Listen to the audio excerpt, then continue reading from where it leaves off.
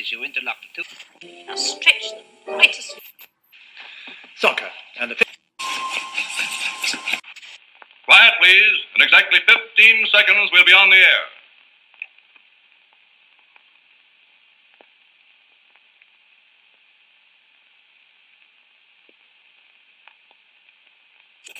I felt like a reptile. Like a reptile. I felt like a reptile.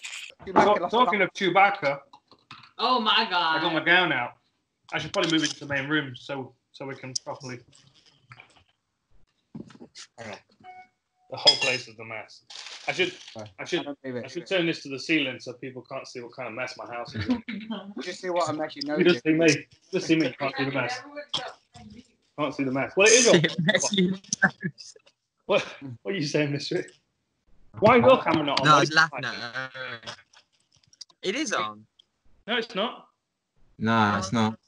It was on, wasn't it? It was. Yeah, when you're breaking up when you're driving. Did you see on Instagram? Oh shit. Special sign. Like just like a check please sign, but we're recorded. No, we're not rolling. That's the name of the fucking that's the tagline of the company. Yeah, shout. Oh yeah. Coffee grind. Yeah. I just saw it pop up. Mystery, what are you doing, Mystery? Getting out my car, I'm helping my grandma. Okay, this is all on the podcast. This is all being recorded, just so you know. All being recorded, and the thing is, I like how he's justified his noise that he's making because he was helping his grandma. And it's not like I'm getting out of my car because I'm picking up weed. I'm getting out of my car because I've been helping my grandma. Oh, okay. Sympathy vote. Mystery, we love the fact you're a good Samaritan, but mute your goddamn microphone. Why? What was it? Oh shit, that was terrifying. We're recording. Have you got? And then we are. You got an You're recording. You're knowing. What? His whole Mystery's video needs decrypting, like big time. It's like a message from the future. It's like, imagine if that was the future. You would shit your pants. Once they've done recording, we'll speak to Mystery, and he'll be like, "No, I want on Skype." I've not seen my grandma today. Yeah, I'm standing down the side of the house having a cheeky smoke. Yeah, my hair's grown back as well. Have you seen it? It's like, nah. Check out what I found today. Man. You know what this is, don't you? Man. Nice. That's it. Where's your Yoda hat? Oh, I think Veronica robbed that. Oh, well So this is my outfit. That's what I'm going with. That's fully a Vegas outfit, isn't it? Fuck Tiger King. This is how I'm rolling. Wookie King. Wookie King. Now, I can tell you a few things about me. I have done some drugs. I don't give a fuck. I'm the Wookie King. Look, Elvis shakes as well. Nice, man. Yeah. How are we all? We've got some fights to talk about today. Dude, imagine that. We've got fights. I got overexcited and watched Gaethje's whole UFC back catalogue yesterday. Did it take 2 minutes? I tell you what, and I'm not going to say too much because obviously I want to do a full war room on it as far as the technical stuff. But dude, he's just a scrappy mess. I mean, even in his last, literally, there's been a complete change in the way that he goes about his fight since those 2 losses. Yes. Like he was doing the same thing for 18 something fights. Then he came into the UFC, was struggling against Michael Johnson, almost got knocked out in the first round. Yeah. But then basically the same system that he's always been using finally managed to come through. Then he picked up a loss and was like, that was bound to happen at some point. Never changed anything. Picked up a second loss and was like, okay, shit, now it's time for me to make some improvements. But almost like a Miller. Really good. For the last 3 fights has looked good. Still gets real scrappy though. I was thinking it was going to be more of like a closer fight until I watched his back catalogue. And then I'm starting to think there's lots of ways that Tony can cause him problems. Because there's a cut above one of Gaethje's eyes. It's above this eye, and it opened up. When did it opened up in the Alvarez fight? Yeah. I don't know whether it's an old scar tissue from there. I need to go back further and watch more. But that opened up in the Alvarez fight. Within 90 seconds of his fight against Poirier, like it was bleeding again. And you saw him. He actually goes literally about 90 seconds into the first round. He goes, like, yeah, it's open again. Okay. Yeah. See, the thing is, like, Tony he's unorthodox, but it's super planned unorthodox. Do you know what I mean? Like with Gaethje, he's fucking. It's almost a bit like Chuck. Remember back in the day when Chuck had a chin? He was an amazing wrestler. He used it all in reverse, and he had really, really good knockout power. But it's one of them where that chin gets to a point where it gets tested. And obviously with someone like Gaethje, he's not losing from getting knocked out. He's just getting outclassed. Because was it Poirier and Alvarez that just outworked him technically, as opposed to like bite down and throw? Yeah. The danger is, because Tony's so unorthodox, someone, I can't remember who said to me once, you want to be punching where the person's going to be. Okay. Now, if it's hard for someone like Gaethje to watch footage on Tony to know where he's going to be because he's so sporadic. But that's where an insane flash knockout could come from, because Tony's moving into a place where Gaethje's just swinging. And that's where it becomes mad dangerous, because like Tony can't plan against Gaethje's mentalness. Do you know what I mean? Yeah. It's You mean the other way around? Gaethje can't plan. Yeah. Yeah. I mean, like Gaethje's really good at cutting the octagon down and forcing people back, but like up until those two losses, he was doing it in a real hard-headed, like I can't be knocked out kind of way. Whereas after those losses, it was like he's far more. I mean, the last one I watched obviously was the Cowboy fight, and there were moments in that where he was stepping in, he was hitting, and then he wasn't there to be hit afterwards, and then landing his low kicks. Yeah, he just looked much better. I don't even think his cut opened up in that fight either. But like, if fights like that, then he's got a good chance of catching Tony with something.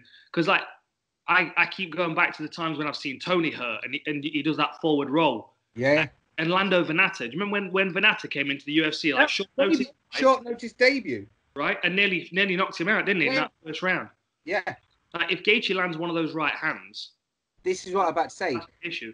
You know when Pettis got Pettis him. When he clipped him and he started like glitching like a video game, doing super rolls. If Gaethje had hit him with that same punch, would he have got up? Because the thing is, it's that difference in power. Look at what he did to Edson Barboza. Like James Vick, man. James Vick was bad, but Barboza was just on the edge.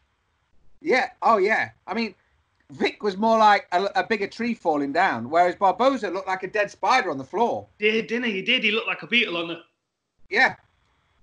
That was all karma of all universes coming together for Terry Etim to be like, "Hey Terry, how do you feel about that knockout with Barboza?" And he's like, "Yeah, I'm over it now." It's like, "We've got you back, dude. Hold my beer." Yeah. And Gates just fucking flew in, and that was on the end. That was on the super end of his punch.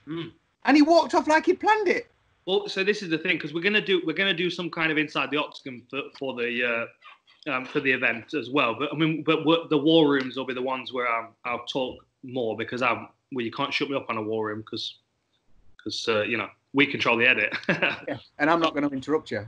So there's loads of different things that I've seen in the Gaethje fights where, like that knockout that he landed on James Vick, there were 2 times that he stepped in and tested that range. So like he knew where Vick was going to be. Same thing with Cowboy. With Cowboy as well.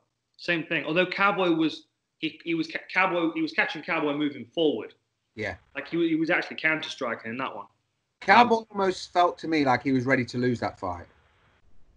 That's no disrespect to Cowboy. He's half the time though, don't you? Yeah, I mean, it's come out. Have you seen what it's been out in the papers? Not in the papers. In the press, on socials, there's been a lot of coverage of Cowboy saying he realised a week before the Conor fight he didn't want to be there, wasn't interested. Then But it's a narrative I've heard on Cowboy a lot. We heard it a lot building up before he had a kid. Then when he had Danger, he sort of felt refocused and was like, "Yo, I'm on this." I mean, what you got to look at is the last two people he's faced, Conor and just engaging. Yeah. I mean, that's two fucking savages. Oh yeah, for sure. Yeah. Yeah. When you don't particularly like fighting. He's not getting easy fights. But he always struggles with the psychology of it, which is why he has to fight so regularly. Exactly. Well, yeah, true. Part of the reason why he's so active, and like, you know, some fighters just like to stay busy. I like to stay busy back in the day because then I didn't have to constantly like build up to a fight. I was always kind of in that cycle, you know. So like you know, a fight a month was good for me. I think for Cowboy, it's easier because the last time he felt that uncomfortable wasn't that long ago. Yeah. And if a lot of time passes between fights, there's time for that to chill out and to relax, and then all of a sudden to realize it's coming upon you again and start getting anxious. Yeah, and anxiety is a motherfucker. It doesn't matter how you face it in your day-to-day life. Everyone gets a little bit. Some people get more than others. But if you imagine if that's your job, you get anxious about your job, and you almost build this defense mechanism that is, if I'm in it and I'm balls deep in it, then it's sort of you live in that uncomfortable state and you get used to it and you can handle it. Whereas, like I say, if you're out of it for 2 minutes, then you have to dip back in. So I know a lot of people, they pass the driving test because they need to. Then they don't drive for a few months, and then they're like, "Oh, I'm scared to get back in." And you're like, "The fuck are you on about?" It's like working out, though. It's like Henry Rollins talks about it, and I've always loved the way that he put it, because he said it's like a muscle in itself, and he calls the muscle something like, "I don't want to, but here I go," or "I don't want to, but I'm going to do it anyway." And like. And I'll tell you this. I mean, this is personal experience, and I know this, and I've fallen into this trap a few times myself when I knew it was coming. Like after a fight, if I take a week off, getting back in the gym a week later is so difficult. Yeah. Because like tolerance for hard work drops off almost immediately. Yeah. If I give myself 2 days and then start training light again from like Tuesday or Wednesday, doesn't happen. Yeah. If I give myself a week off, it's literally like a tolerance. It's like your tolerance drops off, and you have to kind of build that tolerance back up again. And it's the same. I think a lot of fighters struggle with anxiety in the same way. Like they have to build their tolerance up to the anxiety, and then they stay close to that anxious line so it doesn't become unfamiliar. But that's why I think it's so emotional in the cage. The amount of times you'll see almost like a wave crashing over fighters. I mean. That Mark DeCasey, you know, when he won his last one and was just beyond emotion, because obviously was it 3 in a row, 4 in a row that he's lost? Something like that, yeah. And then obviously managed to put it all together, had a good performance. But it's that absolute overwhelming feel. I think, I mean, I don't know, it's hard to explain, but I think it's a good place to be. I mean, I'm looking forward to see Cowboy. I mean, the whole card's insane. The fact that the amount of good fights we've got is fucking sick. I'm just excited to be able to see something. Yo! Cool, isn't it? Is that Ninjago? Yeah, man. See, I couldn't get into Ninjago because it had too many ninjas that I wanted. So I thought if I haven't got any, I'm good. It's too modern for me. Like this dude's driving a speedboat. I don't need to see ninjas in speedboats. No. But you build it anyway. I didn't. Like Veronica smashed that out in like 10 seconds. Not even looking anymore. I've been building the old stuff. The old castles and the old Robin Hood stuff. Nice. I'll show you in a second. Now we've moved back into the 21st century and we're using colour again. Is this the week we're going to colour and we're both wearing black and like dark colours? That's true. No, I'm wearing brown, man. I'm Wookiee coloured today. I went full camo. I was like, there you go. Look at that. Yeah, there you go. I have to get a bit warm. I might have to set this off in a minute. Yeah, you're gonna be stinking. What was I gonna say? Oh, I checked this out as well. I found the original design for the lotus flower that's on my stomach. Yes. Oh shit. That's the original one. That's the original. That's hand drawn. Yeah, and then you added the smoke, right? And then I added the text over the top, which is that. And I've extended that, and I had to curve it so it curved across my stomach. And then I added it's steam coming out of the lotus flower from when it opens up in the morning, and all the mist steam vapor comes out of it, and that got cutting through the writing. You know, during the tattoo, you know, when you were designing that and thinking this is going to look sick, you know, when it got to the steam bit, were you like, for fuck's sake, what was I thinking? Mate, I tell you what, it was, if I didn't know, sorry, let me say that again. If I knew how that was going to feel, or you probably feel the same about your ribs. Like, the thing is it's fucking awful, isn't it? There's like, thinking about it. And the thing is with tattooing, like, an hour most places is fine. A couple hours most places is fine. 3 hours in some places is still all right. But then there comes a point where your adrenaline nosedives, and you no longer have that barrier between you and the pain. Like, I remember my back done. Like, my back took 8 hours. Yeah. And the guy that did it, Norm, he was working out of a studio on Melrose Avenue in Hollywood called Spotlight. And I think it was owned by a guy called Bob Roberts, who's like a bit of a tattoo legend. I've got a little funny story about him while I was getting that tattoo done, which I'll tell you in a second. So Norm was a graffiti artist. He was really fucking heavy-handed. He was this little dude with like full tattoos all up his face, big stretched earlobes. And all the way throughout the day, he had these shady people coming in to visit him because he was a graffiti artist, but he had a lot of different links as well. You know, and all these guys coming in. Not much was said. They just kind of come in and... I'm about them people. I'm all about them people. All nice guys. All appreciated the work I was having done. But anyway, the point is, the tattoo took 8 hours. He did almost 5 hours straight through, and then stopped to have a bit of food for about 30 minutes, and then just smashed out the rest of it. After the first 3 hours, I've got the shakes coming on. And I'm like, and my head was, I'm not a big fan of small tattoos. I like, if it's a big space, I want a big tattoo to fill it. It needs to be artwork. Right? Like the amount of fighters I see, and they've got this fucking tiny tattoo on their chest. And I'm like, that's your whole pec gone now. Matt Linland, what are you doing, dude? What's your little snaky worm? Is it Anthony Hamilton? I'm sure he's got 2 tiny tattoos, and he's got a fucking massive old chest as well. He's a big heavyweight. He's the freak. Canvas. You're wasting canvas, man. Absolutely. It's like opening a blank page of paper and drawing a line across like half. Yeah. It's just Anyway. So I'm having a big piece done, but I don't want to take too much time away from training, so I'm trying to get them done fast.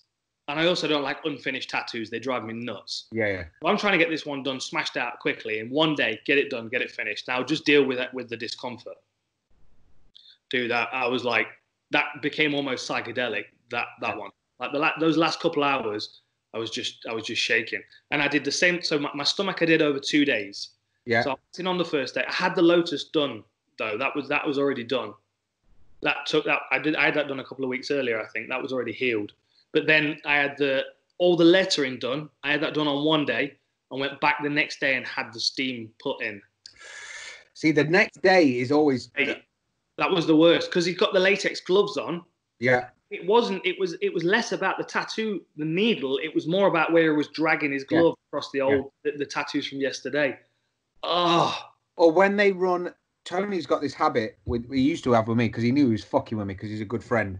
So he used to get dry paper towel and wipe it. So I'd be asking, hit me with a bit of Vaseline, dude, or like spray it. And he's just like, yeah, well, in a minute. And, because he's run out of the bit that's on the lollipop stick or whatever. I'm like, just a little bit. Because he started in his kitchen. So my whole goal at that point was get enough people to him so he had people to practice on. So the ribs came out of, that was always my idea to have ribs, but I had it at his house.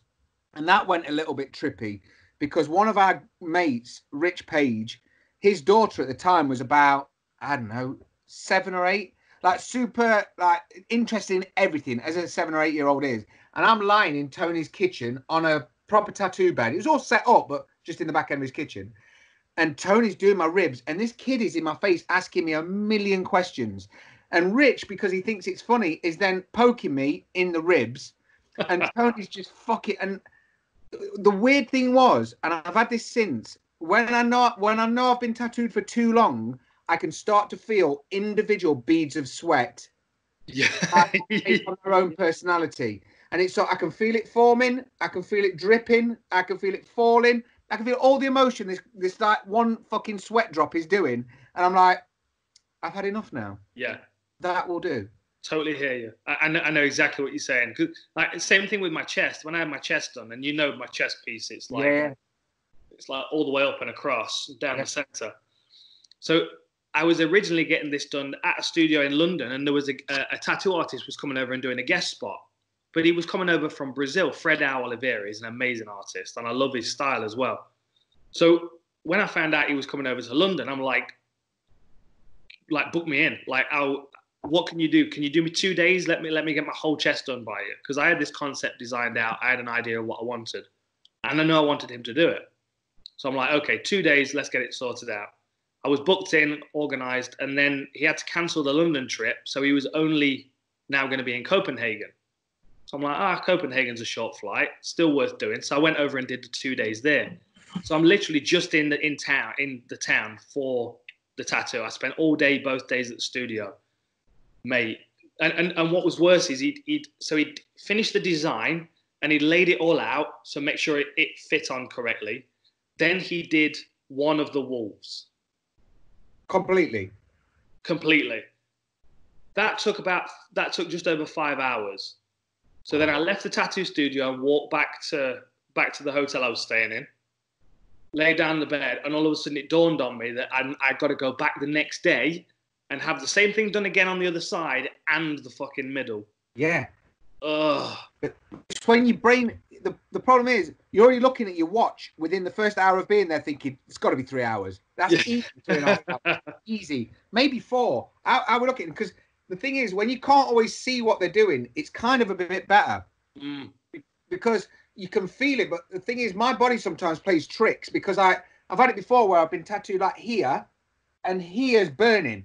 Yeah. So I can't tell, genuinely can't tell if he's tattooed, because mine goes all the way down. I can't tell where he is. And I'm like, I'm sure he's done my neck. I'm sure that bit's finished. And then I'm like almost getting nervous to turn and look. And you know when you get that cramp, like this side of your neck has got cramp from just watching. Oh. Yeah. But yeah, my big problem at the minute is I still need to get Libby this side. So I've got Millie this side.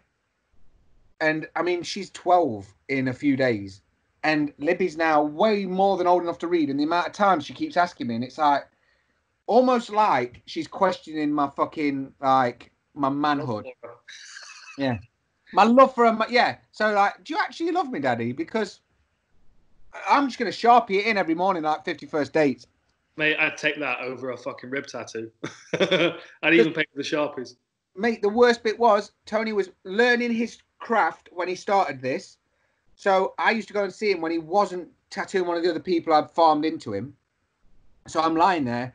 And he was like, oh, we need to do your ribs. And it would be literally, I would drop him off from work and he'd be like, do you fancy an hour? I'm like, it's never an hour, but fair enough, let's do it.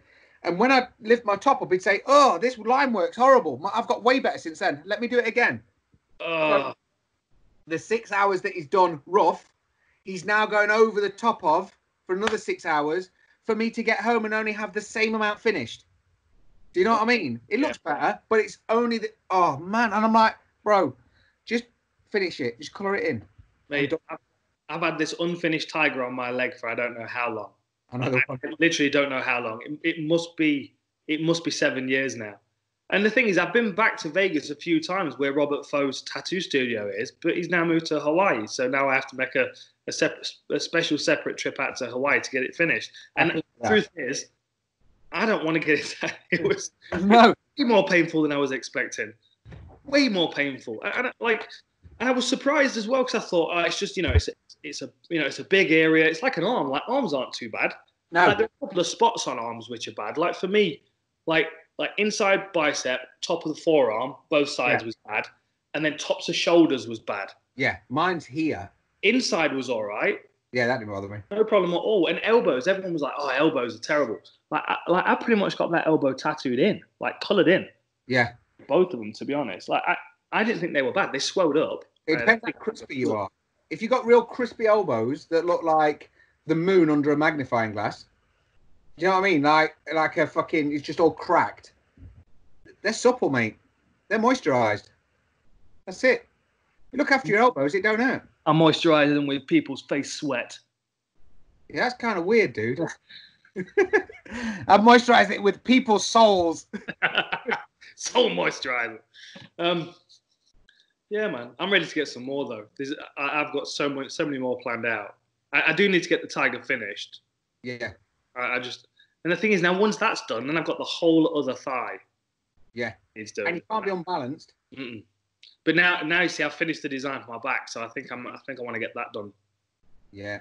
See, I got loads until I lie there. It's like when we were in Vegas and Thomas Asher was doing my leg. Yeah. It's not even a big piece, but then you lie there and you're like, I've got enough tattoos to like justify my position in a tattoo world, if that makes sense. It's not like it's my first go. I don't know what I'm doing. I've had a few. So when I haven't had one for a while, I forget how much it hurts or how annoying it is. So he literally threw this into my leg in about an hour and a half, 2 hours. It was fucking ridiculous. But there was still bits that I was like, you know, when your toes curl to the point where you really need to squeeze down. There's too many people in the room for there to be that much of a drastic movement for someone to go, is it hurting? That hurts, doesn't it? And especially when I got Mystery on the camera watching me and filming my reactions, and I'm like, I'm kind of baked, I'm a little bit buzzed, and I'm trying to fucking get through this 2 hours of tattoo, and it was, not nice. Yeah, that's something else. That's something I have to, because like when we were in Vegas, we'd had a smoke before I went in and got the tattoo done. That makes it worse for me. The amount of people I've spoken to, and they're like, "Oh yeah, no, I have a smoke and get the tattoo done. It's better." It's not. It's like when you say like you can start feeling that bead of sweat. Yeah, like, that's from the beginning of the tattoo because I'm like, I can feel everything, and not pleasant. My spine's not going to be fun. That's the bit I'm getting done next. I'm having, No, it's proper wank, and it's spine and collarbone, blech, horrible. Yeah. I'm looking forward to getting to that stage where I'm just doing space fillers.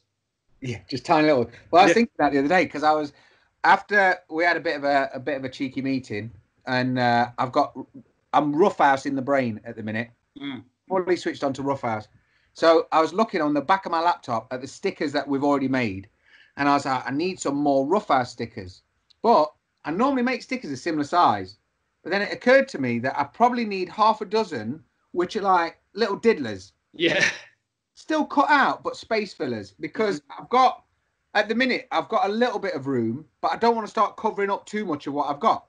So we'll have to do a page like the wallpaper off Willy Wonka. Not stickers you can taste, but like 4 or 5 different small stickers on it. I can get that. I can get a sheet done. Yeah, we'll have to do that. Oh, I know this is not interesting for anybody listening to the podcast, but I had a MacBook cover show up at my house. Yes, you did. Okay. It's ready to go on a MacBook. Oh, is that right? That is right. But that'll be that can be an unboxing, unveiling at some point for your. I'll be a trainee Raptor. I'm going to be a BTEC Raptor. That's it. I love that. When it came up, it was like BTEC Raptor wants to follow you, and I was like, that's either someone mad cool that we already know, or it's someone just skeezing on in, just trying to slide. Yeah, it's strangely organic. We didn't even know, but the Raptors are multiplied, and now there's a Padawan learner. Now there's an apprentice Jedi Raptor out there working away, doing some good stuff as well. Yeah, man. Yeah, all good. So so it's that MacBook will be your new system, your new office system, if you like, for a few new shows that we can't talk about yet, can we? Really? No, top secret shit. Top secret, but going to be good. Yeah, we got that straw weight thing coming out soon. I've just finished writing the script for that. It's actually pulled up on my laptop still. So once we're done recording here, I'm gonna get stuck into that. Oh shit! Time to pick the kids up from school, mate. You can switch that alarm off now. There's a bit for me. If I've been off for 6 weeks and I've not turned it off now, so you know that the first day they're back at school, I'm gonna forget them because I'm gonna call that the interrupter alarm. Yeah, it is. It's the real world alarm, isn't it? Just dropping you back in. Another 24 hours have passed. I'm a day older. Honestly, the problem is because there are no days anymore, and there's not technically any time. It's getting to. I mean, that's at 3:45. My alarm goes off to say. So, because in my office is really small, so I pull everything out my office so I can work in it, and then I put everything back. But I can't leave my office without putting everything back. So I have to give myself a good enough warning. And usually I'd have already walked the dogs, I'd have done loads of different errands, I'd have done loads of work, and then I get that reminder. Now it feels like I've been up for about 15 minutes, and my phone's like, yo, it's 3 o'clock. Fucking terrifying, man. Dude, my sleep's all over the place at the moment. I'm just kind of sleeping when I'm feeling tired. Yeah. Because like the other night I got into a bit of a Lego cycle, because I've got all this old Lego from back in the day, like the old Grey Castle and Robin Hood stuff, and it's all stuff that I would like play out in the garden with, so it's filthy. Yeah. So I've been washing all of it, lovingly washing all of it, letting it air dry, and then once it's dried, I want to build it up again But then I get into a bit of a cycle, and I'm building the set, and then I've got 2 more sets that are dried, ready to go. I can't stop. I can't stop. So then I realise it's 3-4 o'clock in the morning, and I've been listening to Waiting for the Sun by the Doors on repeat for the past 6 hours, and now I think I'm Jim Morrison. Oh, dude, all the time. It's like something's playing and it's just in a loop, and I'm like, I'll sort that in a minute. Yeah, and then before you know it, it's 5 hours later. I did it literally last night. Stace went to bed. We've been watching Save Me 2 with Lenny James on Sky. It's good. It's really fucking dark, but it's good. And we were watching that, and she was like, look, I've got to go to bed, because to be fair to her, bless her, she's a key worker. She's up at 5 every day. She's exhausted. So I was like, okay. And I'd literally just opened my laptop, started putting together this roughhouse thing that I've got this concept. And before you knew it, I was sat there till 2:30. But I was sat there buzzing till 2:30, because I was like, they're going to fucking love this. And this is going to be sick. And then at one point, I had like 7 bandanas. Well, this is how I know you've been up late, because I wake up in the morning to a fucking load of different designs on my phone. Well, the thing is, it's really good. The nice thing is my brain's that fucked, because I'm sat on top of it, that you'll normally pick elements from A, B, and C, and then D, F, and X, and then you'll put it into one that we like. It's a concept. Do you know what I mean? It's a compromise. No, I like these, man. I'm excited for people to see them as well, because it brings back a taste of the old school with the Rough House, and now Jimmy and I have got our own place that we can teach out of. We can resurrect the Rough House, as it were. Yeah, it feels good, man. It feels really good. This co-main event, Dominic Cruz. Yo, okay, right. Tell me, because I've been asked a bunch.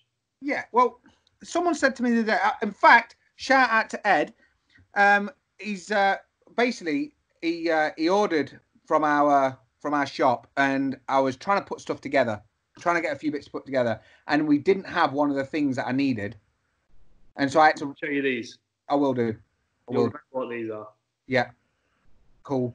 Right. Sorry. So Ed, I rang him up because we didn't have one of the items, and I was like, look, you can either wait for it, or I can send this and then get this out to you. And we had a good chat. And to be fair, we almost sat talking about fighting for fucking too long. You know, and you realise you've rang someone for a 30-second thing, and I was like, fuck, sorry. So, yeah, shout out to him. He's a wicked dude and really accommodating for our problem. But I saw a few things about Dana White defending his decision to give Dominic Cruz a title shot. Mm-hmm. I've also seen other people kicking off about it. And I was like, yo, if anyone has ever ragged on Dominic Cruz, it's me. So, to justify that, if I had have never heard him talk and he'd never have been a commentator, all I could ever do is just respect his mad skill set and what he's achieved.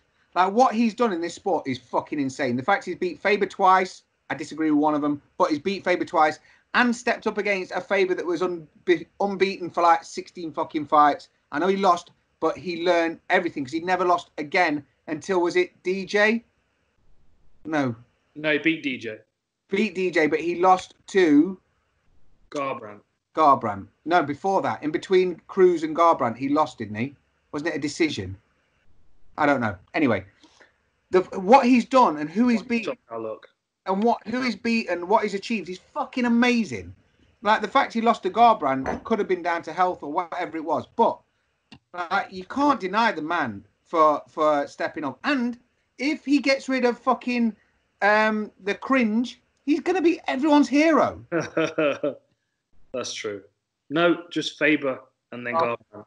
That's it. Yeah, so, yeah, he beat DJ, but before DJ was a champ, right? It wasn't like it was a... He beat DJ at bantamweight. If I remember right, that was DJ's last fight before he moved down to flyweight. To take over the world. Yeah. Over the world. That was it. So I'm excited, man. I'm really excited, even though it's Dominic Cruz, because he's a fucking brilliant fighter. Mm. Like, that's what I was saying. It's like, I think it gets to a point in your career where you've achieved enough to be a part of that like elite set of fighters. Like, and I likened it to the movie Gladiator. Yeah. You know where Maximus was ruining everybody and no one could touch him? What did they do? They brought back the old guy, Titus of Gaul. Yeah. Right? Who rolled in with his bronze armor and looked like a badass. And everyone was like, oh, this guy used to be good. He's got a chance. Yeah. Like those guys, even if Dominic Cruz was 5 years older, he was still that fighter. He still got those skill sets. The question is whether his physicality can hold up. And I think that's maybe why people are having a problem with it, because there are younger, fresher, streaking fighters that could have stepped up there. But at the same time, it's a good test for Cejudo, and it's also a validation for Cejudo as a champion if he does beat Cruz. Yeah, because Cruz is he's literally only lost twice, hasn't he? Yeah, and he's still the thing is twice. Like he's not been on a streak where he's lost and lost and lost. He's just not been fit because of training or whatever. So if anything, this is a blessing in disguise, because Cruz has already got everything upstairs. His gas tank was conditioned when he was fucking 11 or whatever it is. So he's like, I've got no doubts in his skill set and his ability. The thing that's always been a weird swinging pendulum has been his training and injuries during that time, because the guy's obsessed. He is. Yeah. So when he trains hard, and when he pushes it too hard, that's when his knees are fucked. Because is he still not even 30 yet? Or like he's young, but he's been fighting for a fucking long time. 35. Yeah, so think about how long he's been about. Huh? It was still really young. Well, I'm 39 now, so I'm old as white dog shit. But 35, and he's not fought for, say, a couple of years, 2 or 3 years? So I tell you, I will say this. Like, I'm just looking at his record now. Like, there's a lot of 5.5s on here. There's a lot of 5.5s on here. Or like towards the end of his WEC days. And this is the other argument for him getting a title shot as well, is that his best performance in the UFC as far as Mizugaki, which was a first minute finish. But who was faster, Garbrandt or Cruz? Because they had a big thing about it, didn't they? Because Garbrandt beat Mizugaki as well. They both pinged him real quick. Oh, did they? Well, that was 1 minute 1 second for. I think Garbrandt did him in 48 seconds. Garbrandt beat quicker. Yeah, man. But it was like there's a lot of decisions on that on his record. 5.5s. Then there's the stoppage. I'm going back in time here. Stoppage over Mizugaki. Then 4 5.5s in a row over DJ, Faber, Jorgensen, and Benavidez. Okay, which are all legit contenders. Yeah, absolutely. But of those 5.5s, I would have said he probably won most of those rounds. Oh yeah, dominated them like he does because he's the dominator. Oh yeah, but it's solid work. I think the thing is, if you'd have said to me, who do you need? My life difficult though, because I've got to research this. That's like a day's worth of research. It was nice doing Gaethje, because at least they're either explosive or fast. You can watch it while you're having a piss. It's literally, you've watched them all. The thing is, we need a hero. We're holding out for a hero. A hero. You couldn't say that without me singing that. Nah, well, that's partly why I did it. I was gonna make you sing Chili Pepper Scar Tissue earlier when you were talking about tattoos, but I didn't think you want to drop into that. I don't think I know the lyrics to that one. I know the song. That I Wish You Saw. Yeah. I remember that one. I'm not going to sing it at you though. No, I won't either, because people will turn off, even if we're in colour. Go on. Now we've said Cruz should come and save the day and fucking get a movie made after him for it. What are you telling me about your blue and yellow T-shirt? Is it PE? Is that your PE kit? No, these are OG for Reptile. I was mate. I was rummaging around in my wardrobe earlier today. I found this one. That's literally the very first one you did. Man, just wait. It's really pixelated. Just hold it still for a sec. Hang on a minute. Sorry. I hope everyone else is feeling the same as what I'm saying. Man, it's so pixelated. I remember it, but what? So we went Viz on the front. Didn't we go for a full mandala on the back? Yo, you're going to have to put pictures of this on your Instagram because it's kind of breaking up. That's still there. That's still there, man. Cool, right? Lovely, that. And then this one, which was one of my wild ideas at 4 o'clock in the morning when I probably sent you a text message. I was like, dude, order me a yellow shirt. Order me a yellow T-shirt. Charlie? Charlie Brown. It's the Charlie Brown. Mate. Classic. Dude, I can literally remember standing printing them thinking, I wish this was my job. It's my anniversary. My 2-year anniversary is tomorrow with Full Reptile. How about that? Mate, it's honestly the amount of shit. That's why, to be fair, I'm not massively into Facebook, but I keep it just because I like it reminding me of cool shit that I've forgotten. Yeah. Do you know what I mean? So it's nice, man. That's cool, man. Covered a lot of ground. Oh, for real? On the card that we haven't talked about because it's stacked, isn't it? Yeah. So you've got card up. Ngannou and Rosenstruik, Yarzinho. Yeah, you see, I'm worried about that one. Because I keep having flashbacks of Ngannou against Derek Lewis. Yeah. And I don't want it to be a standoff for 3 rounds and we'll know within the first 60 seconds because one of the commentators will go, "There's no way this is going to the fight. There's no way this is going to the judges' scorecards." I'm like, cheers, lads. Really? I even think I said that to Felder once when we were on comms, and comms was like, Felder's like, "There's no way this is going 5 rounds." I'm like, dude, you've literally just cursed it. Yeah. And then we sat there for 3 5s while 2 guys stared at each other. I don't think it will be because I think Rosenstruik will.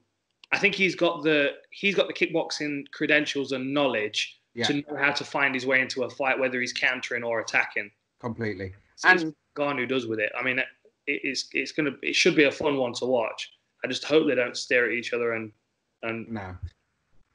Well, before Ngannou's listened to a lot of stuff. Sorry, I know you just said Qatar. I've just to go on to Ngannou.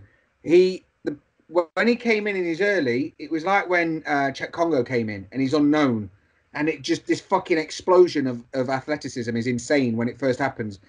With someone like Ngannou, he's sort of got conditioned into the winning life and like making it, and with he's getting custom suits. He's at the PI. He's really fucking dropped into his stride. Because if you look back at Ngannou's story, it's one of super poor background and like struggle. Whereas now, when he saw Derek Lewis, that was a threat to that. And that was a threat to what he's enjoying.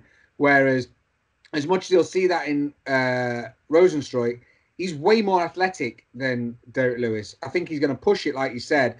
He's got that absolute hunger. And, I mean, if that punch that he knocked out Orlovsky was legit, which I'm not saying that it was fake or it was not real, but Orlovsky's chin has been something of a question for the past few years. Like, what he hit him with, if that would have knocked out Anthony Smith or Anthony Johnson or someone like that, then it's going to be fucking amazing. Imagine Ngannou getting absolutely bingoed like he did to Overeem. Dude, I think he'd have knocked out a fucking moose with that punch, to be honest. I mean, that was ridiculous. There's no doubt he's got the power to do it. It's the technical abilities is where we're not sure because like sometimes the fight has to come to him. Yeah. Whereas with Rosenstruik, I mean, he's got kickboxing credentials. He moves well. And I feel like no matter how the fight's going, unless he's worried about getting chinned, which again he might be, because I mean, anybody standing in front of either of those guys would be fucking, that's got to be a recurring narrative in your mind, hasn't it? This guy could probably kill me with one punch. Yeah, or kill a moose, like you said. Imagine if someone made an emulator. It's an Ngannou emulator of just a GIF of him just doing that punch that he landed over him, but you could put different things in to see what like the limitations are. Could you kill a double-decker bus? Yep. Could you kill a 2-bedroom house? Yep. But a 3-bedroom? No. We found our limit. It's a 2-bedroom house. Imagine someone could do that, right? A lot of fun. That'll be a lot of fun. Which models of car could he punch over 100 meters into the air? This Austin Allegro went miles. Oh, yeah. No, Stevens against Cater is going to be a lot of fun. That'd be good. I just wish that was a main event of a fight night over 5 rounds.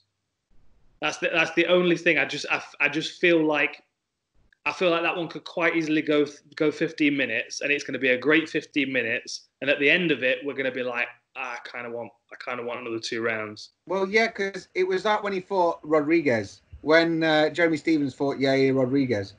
Give me 2 more rounds on top of what they did. And I would say the same thing with Cater when he fought Zabit. Yes. Yeah. It's the same scenario. You go, I give him 2 more rounds, because that last round Zabit was starting to struggle just purely because of the style that he fights with.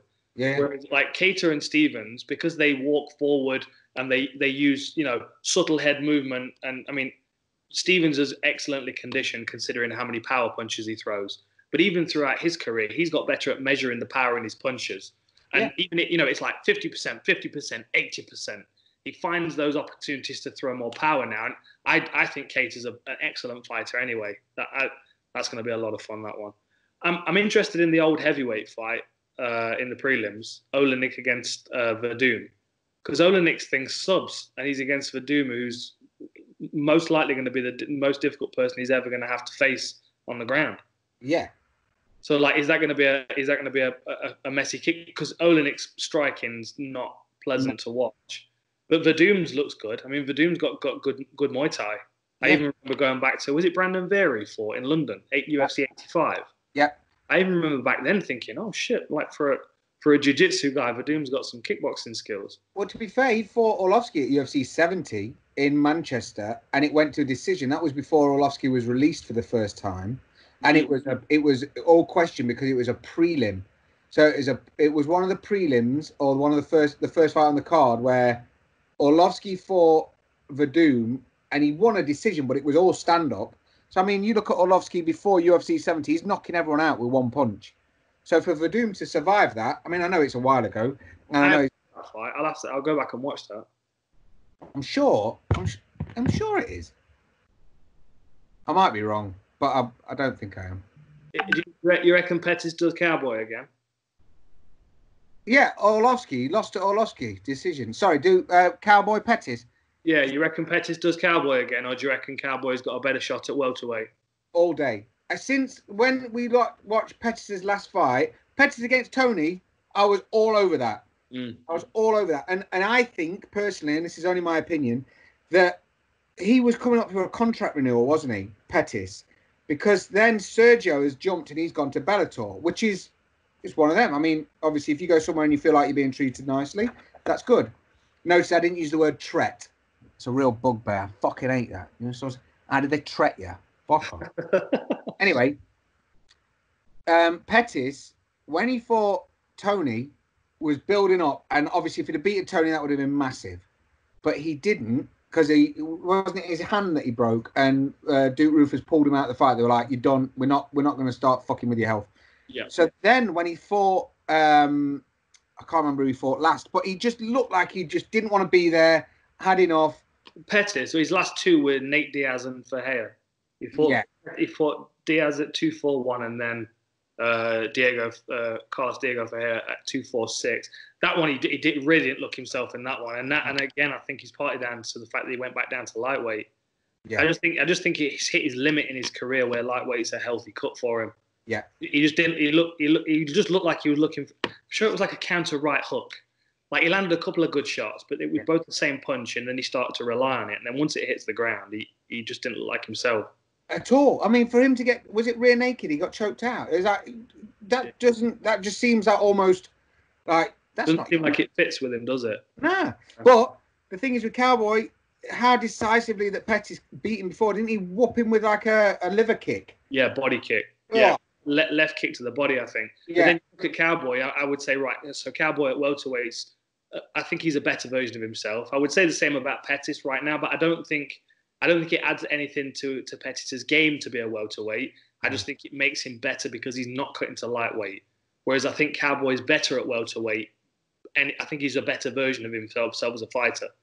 And Cowboy's got great rear naked chokes. I mean, a lot of rear naked chokes on his record. He's probably looking at that and thinking he can replicate it.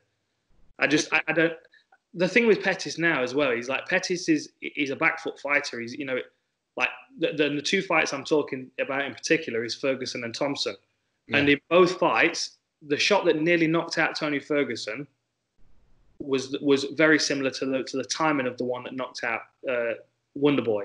I mean, the Wonderboy one was a spring off the fence, but it was still, he was moving back and he was under pressure, and it was a counter shot that kind of got him out of the trouble. It kind of feels like, to me at the minute, that is one of them lighters that you get that's been in your pocket forever and you've relied on it and relied on it. It's always been good, but then now it's got to the point where only every so often you see a little glimmer. It's only like you're out in the woods and that's the only lighter you've got, and you're like, come on, baby, come on. And it just gives that one little burst. Yeah. That's the Superman punch that knocked out Thompson. That's just a faint glow, just sitting on the top of the... Just got it going. Yeah, but it's not consistent enough as it used to be. It used to be like a fucking petrol Zippo, and now it's got to the point where it's like every so often, dude. And that's no disrespect to Pettis because he's a savage. But the thing is, it's going back again to people's lives and what's happening to them. At one point, he's always having his cars petrol bombed and shit. Yeah, man, remember that? That's terrifying, and that's insane. And like, he had a nice house, nice cars, getting fucking petrol bombed. That's legit stuff. So I don't know if that was when stuff started trying kind of to shift, but I don't know. I mean, if he comes back as he was before because he's beat Cowboy and he knows he can do it again, and he knows he's like, it's like if you had to refight any of the guys you fought before, you'd sort of have that little bit over him thinking, yeah, I know what I'm doing. Yeah. And even if you do beat me, it's only 1-1, you've still not fucking beat me. Do you know what I mean? So if he carries that little bit of swagger in there with him, but it's just, I like seeing Cowboy back. I just like seeing good fights, and you kind of know you're going to get a good fight. Yeah. There's some good ones on that one. There are some good ones. Barza against Michelle Waterson. That's a change in the guard, isn't it? I was just about to say that as well. That's another good one as well, because Waterson's, she's always kind of in and around that area where she could be a contender. For real. Not quite, but almost there. But then Esparza's, she's not quite good enough to get back to a title shot, but she's a great litmus test for all of the other fighters coming up. I've just, because we've got this strawweight title documentary coming out on the channel soon, which me and the Raptors have been working on. So okay. I went back and watched a lot of those old fights, and I'll be honest, like that first fight that she had against Rose in the Tough 20 finale, like Rose beat her in that first round. Like was doing exactly what, see what's funny as well about watching it when you, because that's an interesting division, given the fact that it's a newer division, and there are a few people that are all in the same weight class still that are still fighting each other. Yes. But like the pool's still moving around, and the people that have fought and been unsuccessful are learning and adapting and coming back better. Completely. And that seems to be the cycle that we're in at the moment of this division, which is cool. But they're also learning from each other. So like Joanna watched the way that Rose was beating Andrade in the first few minutes of that, in the first round of that fight, and did the same thing, replicated it over 5 rounds. Yeah. You know what I mean? It's like you can see the same, like the things that Rose was doing well against Esparza in the first round of that fight, Joanna took to the extreme when she fought Esparza. Yeah. Like they're all learning from each other, which I think is interesting to see. And I'd not really noticed it until I started looking at the division picture. It does kind of feel like before, it was almost like a cruel trick that the UFC did the Ultimate Fighter for that weight class of ladies. That it was a good season. It was a really good season when Rose fought Esparza. But the thing is, it was like they had Joanna locked away in a secret dungeon. It was like she was a fucking Polish experiment, because when they were like, yeah, look, here you go, that's the new champion, well done, Carla, and she was super happy about it, had that custom one-piece made, went out buying makeup and other shit on there, embedded, she's the champ. And then they sort of unleashed Joanna into the division, and it just went absolutely fucking bonkers. But the gap between Joanna and the division for so long was absolutely massive, wasn't it? So what you're saying now is they're all learning from that, that's kind of even more impressive, that you take it, because you can only learn from seeing or from knowing it's a possibility, if that makes sense. Like Who the fuck would have thought you could backflip a BMX 6 times? You can, but it's fucking hard. Yeah, and it's like because there's like the strawweight division. The strawweight division was dropped in what 2014. What, Rose? Yeah, December. Was it 2000? I think. Hang on. I've got the script on my. Yeah, let me get it here. One sec. Basically the point 2014. But the first fight in the strawweight division was in July, and the finale was in December. The fights that happened in the strawweight division in July was Gadea against Tina Latamaki, I think, and Joanna against Juliana Lima. Okay.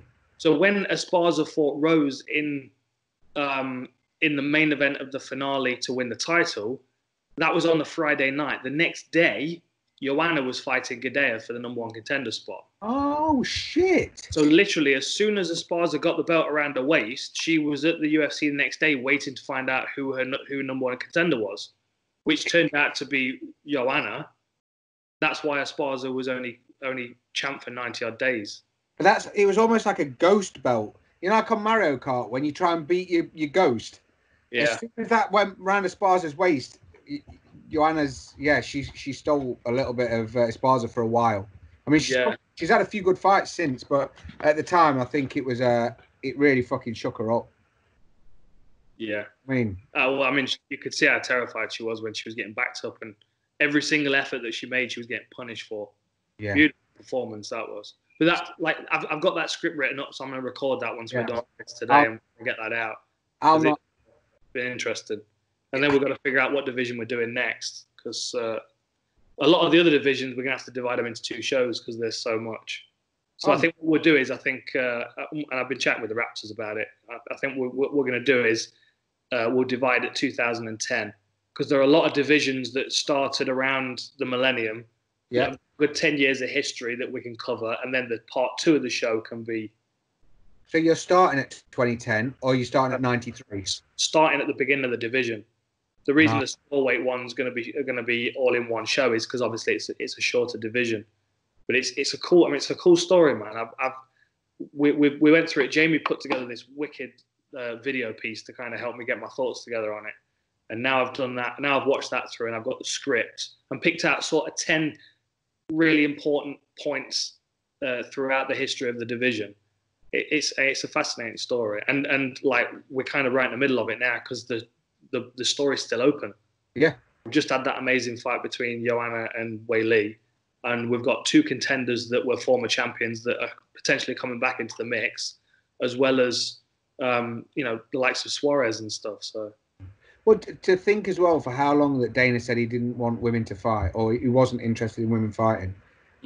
I fucking love that narrative, and I know obviously a lot of it was down to like Paige, fucking Ronda and Misha, but imagine not having women's fights now. Like, it'd be a travesty because the amount of times you watch it and it will save a card. Like, I can't even remember, it's in my notes somewhere, but I saw a fight and it was literally the one that won the whole fucking night for me, because you know what it's like. I don't want to gush about this card too much that we then jinx it by ending up with a shit card where everyone's just stared at each other because they're scared about like getting too close. Do you know what I mean? Yeah, I can imagine that. You've got a cage fight, but you've got to stay 2 meters apart from each other. It's like, no worries. Like, it's just fucking. And that goes for the referee as well. Man, there you go. I want guest referees, but in like a full hazmat suit, or like the the Juggernaut suit that you get on Call of Duty. Not with a chain gun, but just a big dude, just absolutely fucking locked down. Yeah. He's Mark repping. That's too well, because whenever there's one available, you always pass it on to me because I can't seem to keep myself alive on that game. So you wear this full suit of armor, you'll move at the speed of a snail, but no one will be able to kill you. You can fuck everyone up. Thing is, that's it. I'm too busy. My brain's too busy running around constantly. I was playing the other night, and me and David were sat there, and he was absolutely dominating this little area, but he was being very patient, and I felt like a kid that had gone to work with his dad, and I was like, can I play with this drill? And he's like, no, you can't play with that drill. Okay, can I play with this? He's like, can I do this? Can I? And he was like, just fuck off, will you? Just like literally because I was stood with him and I was being patient, his screen just kept getting covered with my leg, and so ultimately he died because I was in his way. So even though I was trying to help him, yeah. So I'm too busy running around, man. There's a fucking. I've just been texted an emergency notification. There's a 20 gig update on Call of Duty. You've switched off your government notifications and updates, the real serious stuff, but mate, they're gone. Call of Duty updates are on your phone. All I'm getting updates for at the minute is homework, Call of Duty, and whatever we're talking about in a group. But the problem I've got with homework is I've quite luckily landed with Libby, and she's 8. So I've noticed that my wife has put me in this position because she knows my ability is of an 8-year-old. So the thing is, what's terrifying me, and this is a genuine fear, it's almost taking me back to being at school. I don't want to make eye contact with Stace because she might ask me a question about something that a year 7 is studying, who's like a 12-year-old, and I won't know the answer. Mate, she was doing long division and something maths earlier. And they were both, Stacey's basically got to teach herself a subject and then be able to work out how to break it down and teach it to our daughter, which is fucking impossible. Like, Stacey's got she's an angel when it comes to this stuff. She takes it in and she deals with it. Whereas I just lose my shit after 2 seconds. So at the minute, I've just realised that my position in the house is just making sure that basically an 8-year-old is getting on with their own maths. And can I mark it afterwards with a calculator when the kids aren't looking? That's bad, isn't it? That's really bad. Yeah, but your skills are in other places, Owen. This is what you got to remember. Well, that's it. I'm like, I could hustle them a Nintendo Wii if they want. I can go out and I can score a deal. I do everyone's a good deal, but I don't mind drawing pictures. On UFC 70. I bet they don't know that shit. Well, they know that Andrei Arlovsky's from Minsk, Belarus. But they've learned that from you. They have. That's it. See. Yeah, they take all my absolute cod shit nonsense to school with them. Yeah, but one day they'll be sat in a pub doing a quiz, and a question will come up, and they'll be like, "I know that. It's Andrei motherfucking Arlovsky. Andrei motherfucking Arlovsky. Yeah, he's called fucking Maximus. He died 3 years ago. How has no one ever done that before? How has no one ever used that as their nickname? Motherfucking. What? Right? I'm stuck. That was an opportunity. Yeah, I'm stuck with Robinov. Dan motherfucking Hardy. Yeah, and I'm stuck with Robinov. Imagine. Well, there's motherfucker Jones, isn't there, off Horrible Bosses? Dude. Brilliant. I could literally watch that film over and over and over again. I think, well, Stace already knows it's because of Jennifer Aniston. Like, if you grew up with Friends, the series, and you hear Jennifer Aniston say she fingered herself so hard she broke a nail, there's inside you that you can't get off Rachel Green at that point. But like, I wonder if it was in Monica's bedroom. You know what I mean? Yeah. Dude. Oh, brilliant. And then she went and stripped in We're the Millers. Yes. Another absolute classic. Yeah. You could wear fat granny pants. Yeah. And then you hit Horrible Bosses 2 again. But this is ideal lockdown. This is if you were like a 25-year-old stoner that lived on your own in a bedsit. Then you can just sit there and watch Jennifer Aniston in films, or you could watch real porn, but Jennifer Aniston basically. I might watch that. I might watch one of those today. They're good movies. I tell you, my favourite part in that movie is when they drop the coke. And they're like, I'm so good at this. Yeah, and he's just like wants to do push-ups, and he's like all over his face. And he's like, what was it he said? I feel really good, but I also want to kill myself or something. Productivity, but he's like, my productivity is so high. I'm just so quick. And then Jason Bateman walks in, and they're both just looking at each other, and he's like, "What the fuck, guys?" And he was off doing whatever he was having to do. They were getting absolutely slammed. Yeah, genius, man. It's a good film, man. Oh, have you watched The Gentleman yet? You know what else keeps popping up on Netflix, which I need to watch again, is 7 Psychopaths. Oh, dude, is that the one with Clooney? No, that Burn After Reading. No, Seven Psychopaths is the one that's got Colin Farrell. That's it. Walken. Tom Waits is in it. They're in the desert for time. Yeah. The whole scene in the desert. Yeah. That's a brilliant movie. That is. You bastard. Oh no. Henry, come here. He does this thing when you tell him off. He smiles. Let me see if I can catch it. Can you see him? Yeah. Is this you? Did you do this?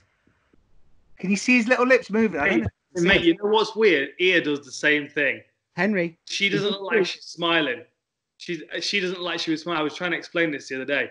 Like if you say something to Ia and she's feels like she's being told off, she does the same thing. But the human expression is.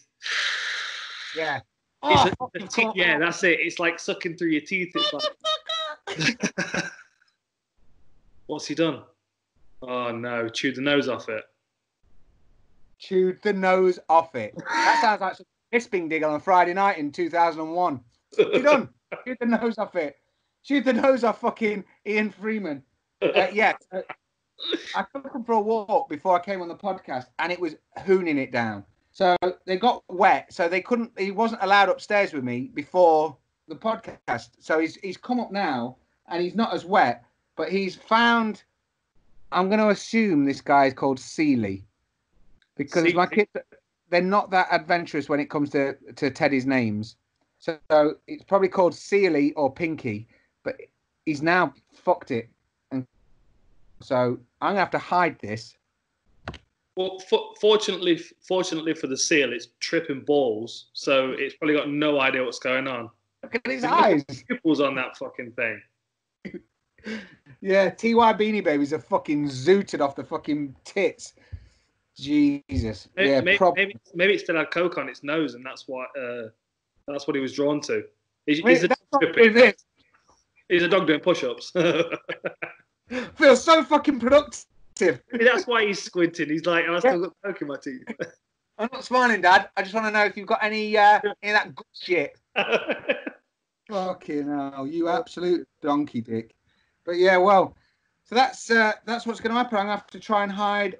This is what happens in lockdown, man. It's like being in prison. I've got nowhere else I can take it to physically get rid of it or find another one. But I will get caught out. They'll be, without a doubt, they'll all of a sudden remember that they own this and they'll need it before they can go to sleep. Or out the window. That'll land in our garden. Okay. Tie a bit of string around its tail and throw it out the window so it's far enough so you can't see it. And then lock it. And then lock it. And tie a bit of string to something inside the house. I might just let him find it when they're up here, so then they can discover it and be like, "Oh God, Henry!" And he'll be like, "If you knew the truth, I did it earlier, but Dad don't want to tell you." Yeah, good thing you're not allowed to watch the podcast because there's too much swearing on it. Dickhead. He doesn't even care. He's having a good time. He fucking honestly, mate. The amount of walks. Mate, it's a good thing there are no dogs at this house at the moment because the amount of Lego that's scattered all over the floor. Yeah. See, I'm not allowed to have mine out with the dogs in the room because he just hoards. He just takes the best bits and he doesn't chew them, but he just moves them. And then because he's very protective, because he's a bit older and I rescued him, he feels like he owes me his life. So if any other dog does anything around me that I look slightly displeased with, he marches in like a fucking armed guard. He's like Stone Cold Steve Austin on that Longest Yard. Do you know with Adam Sandler? Yeah. Not Longest Yard with Adam Sandler. Is it Longest Yard? Could be. Yeah, the football one. Yeah, bursts in. He's like, "Oi, we'll not have any fun around here." He's your back. Yeah, he's my back. Unless he's eating fucking Seeley's face. Poor old Seeley. I'm going to have to find a nose. This is going to end up with like a fucking substitute shit bear nose off one of my teddies from when I was a kid. Stick a full reptile pin on it. They won't notice. Imagine. Yeah, I'll put it on Instagram. Well, before we wrap this up, I'm gonna go through into my office and show you what I've been working on. And I'm gonna put the ceiling so you can't see the mess of the house is. It's such a mess. No, hang on. This is my Lego station. Nice. Boxes to be built, tables going. and I've got, this is all my spare bits. Because I'm building old sets, like there's bits that are missing. As I'm building as I'm building like Robin Hood's treehouse and stuff, I remember robbing bits for other projects I was working on. However, and a new thing came through today, which you're gonna dig. So this is my cabinet right now with. So I've got. Can you see this? Shall I turn the light on? Would that be easier? I can see it, but it's slightly pixelated, but we're getting the gist. If you want to put a light on. Oh, nice. So top shelf pirate stuff. Just lock your screen. Huh? Just lock your screen.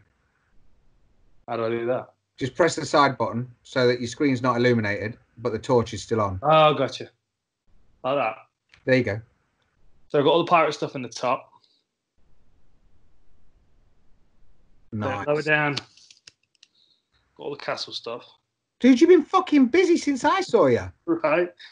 Castles. I've got Merlin shit over the back there. I got some dragons. There's Robin Hood's tree fort at the back. Then down here, I got the Viking castle. That's rare, right? In it, very rare.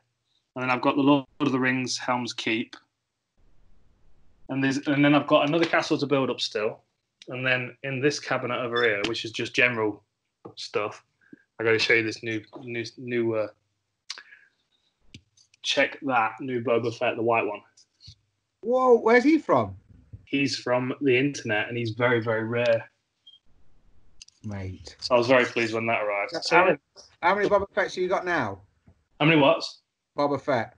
Oh, jeez. Well, I've got the alarm clock and the big buildable figure, and then I've got 3 different types of key rings and 3 different dates of Boba Fett, and I've got the minifigure in about 4 different versions. I've got the white one now.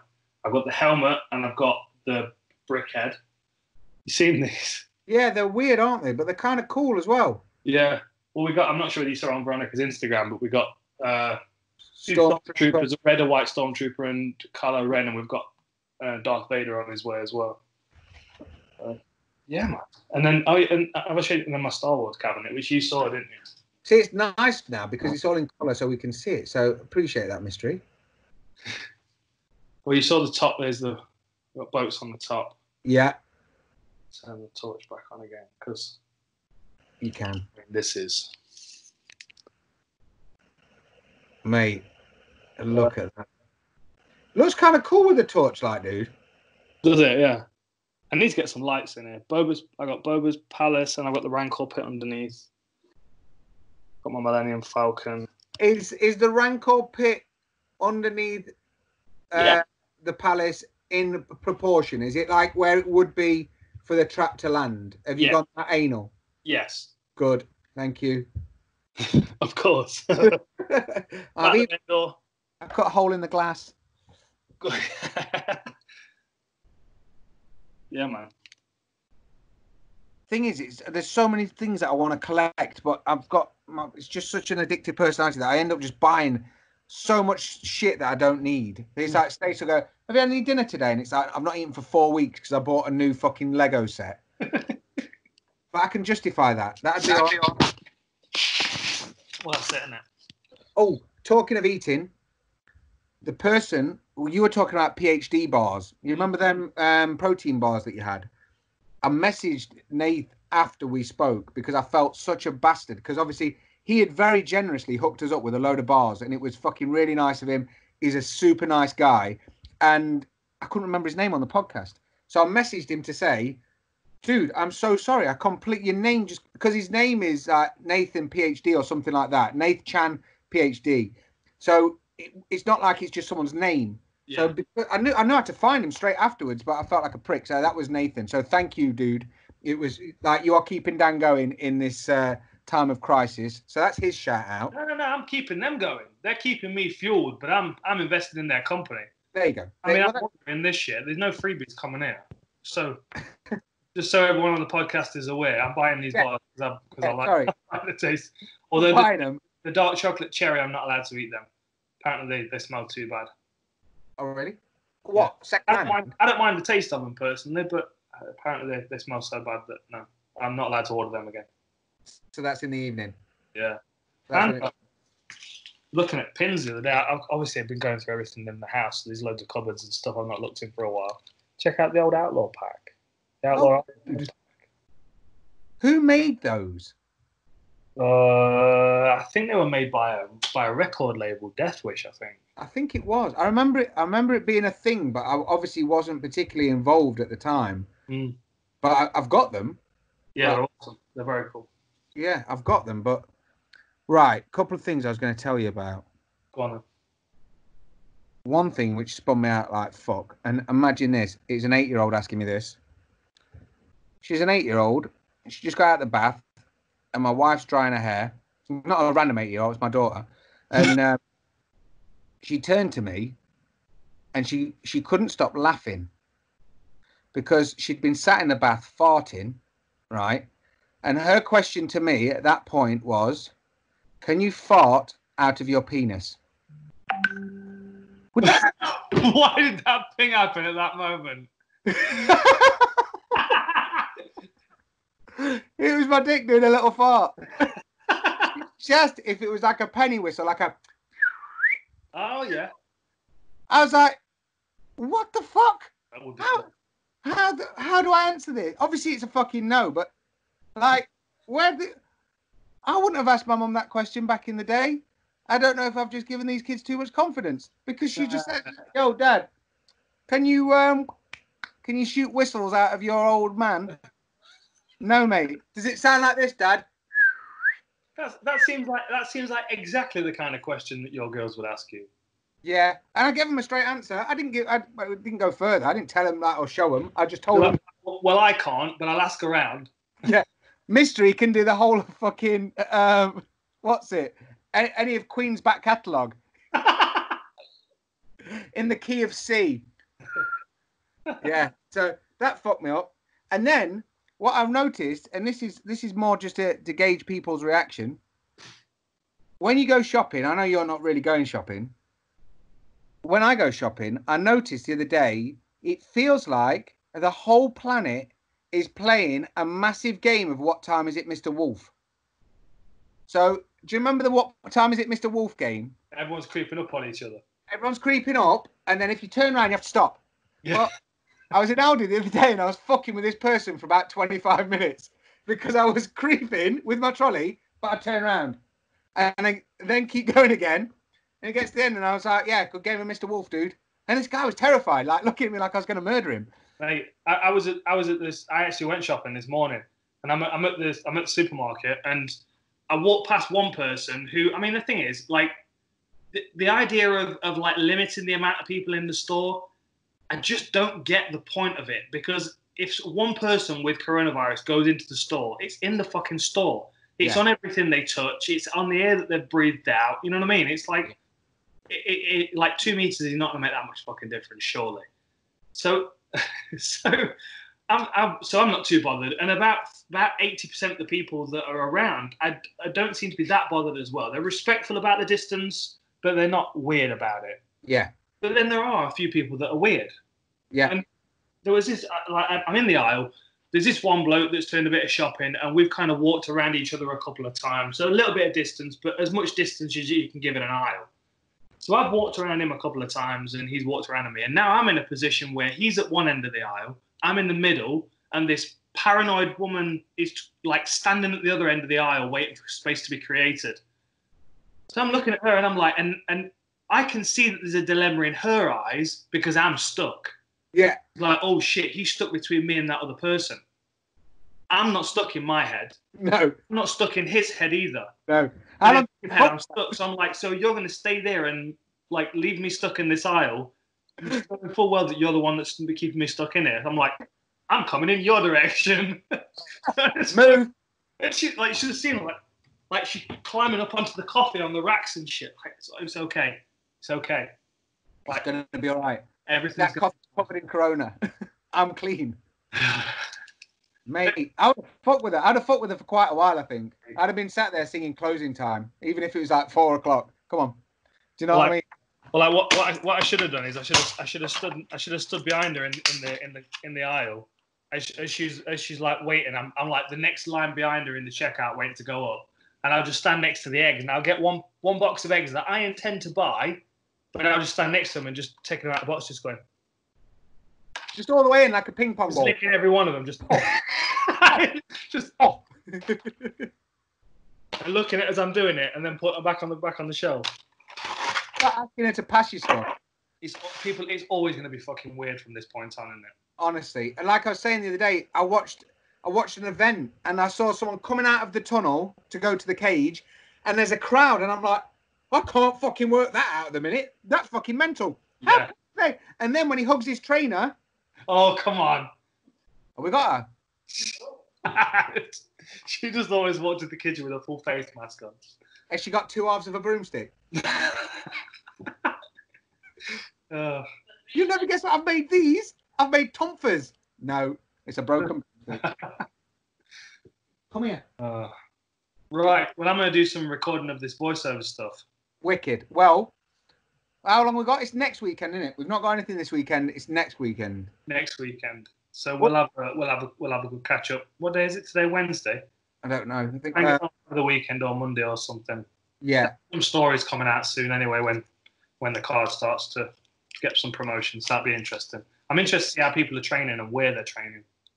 Well, that's what I think is going to help for someone like Cruz, because the thing is, if someone stepped up to Cruz in Whole Foods, if he's got a little bit of gangster in him, he's going to fuck them up without even thinking. Yeah. If he's got to be paid to get in a cage and fight someone, he's going to worry how his knees are feeling. For sure. They'd feel nauseous though from him fucking running around them all the time. Like, hold still, man. Well, he's just doing that weird like me, myself, and Irene dance. You know when me, myself, and Irene, and he's that's Cruz all day, and the guy's like, "Yo, are you all right?" Yeah, I'm fine. You're on the money. I'd quite like him to commentate like that. Can you imagine he's with Joe Rogan and DC or someone, and you just turn to Cruz and he's like, "I think it's all over." It is all over. All right, Cruz, sit down. I'm looking forward to it, man. I'm just hoping that it'll work. Don't you come creeping now, fuckface. What did you do? Tell Dan, what did you do? Oh, it's all right, buddy. We'll send a new pink tripping seal over to you. Trippy the seal. Oh, man. Well, it's good seeing you all anyway. And have a nice few days. And I'm sure I'll catch up with you before then anyway. Absolutely, mate. Sounds good. Wicked. All right, mate. Everybody listening, catch you soon. Bye-bye.